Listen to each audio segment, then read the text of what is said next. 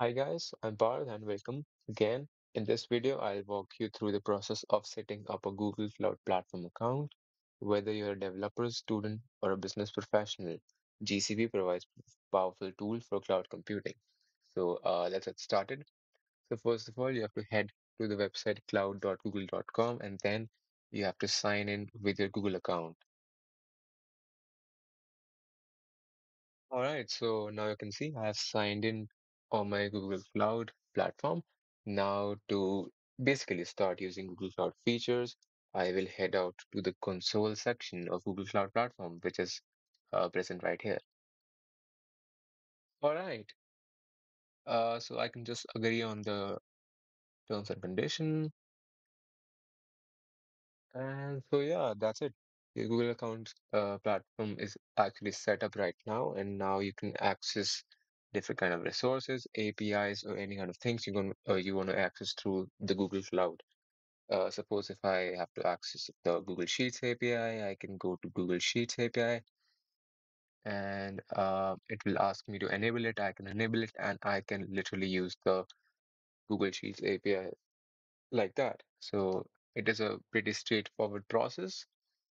And for certain APIs, you might need to enable billing, which can be enabled using this button, which says Start Free. So if I actually click on Start Free, you can set up your billing, and now you can access to all Google Cloud products. And you actually get $300 in free credit, so you can use that for your personal project as well. So yeah, as you can see, I've enabled the Google Sheets API, and I can actually start using this API using the credentials.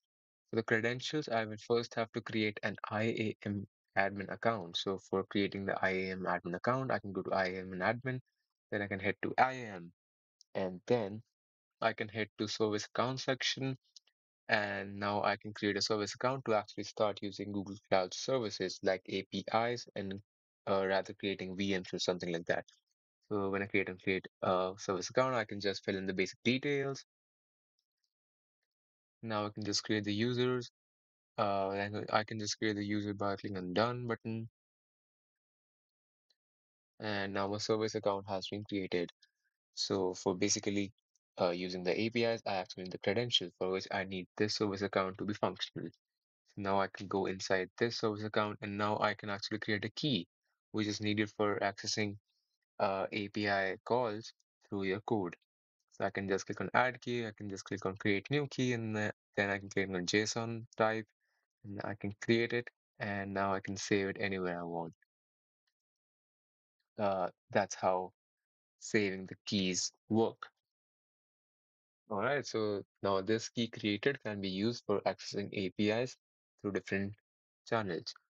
Another aspect of Google Cloud is to create different users having different kind of permissions.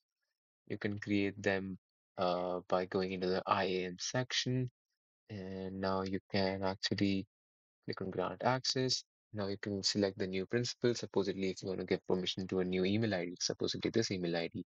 Now you can assign the particular role to them, and then you can save that to give the particular role to that person. That's how IAM works. Apart from this, after you enable billing, you can get access to different APIs like Vertex AI API, compute engines, and cloud storages, and other kind of uh, services that Google Cloud offers as a premium part of its Google Cloud program. So yeah, that was all about Google Cloud and how you can access Google Cloud Console and also uh, create access keys for fetching data through APIs. So yeah, that's it. That's it for the video. Thank you guys.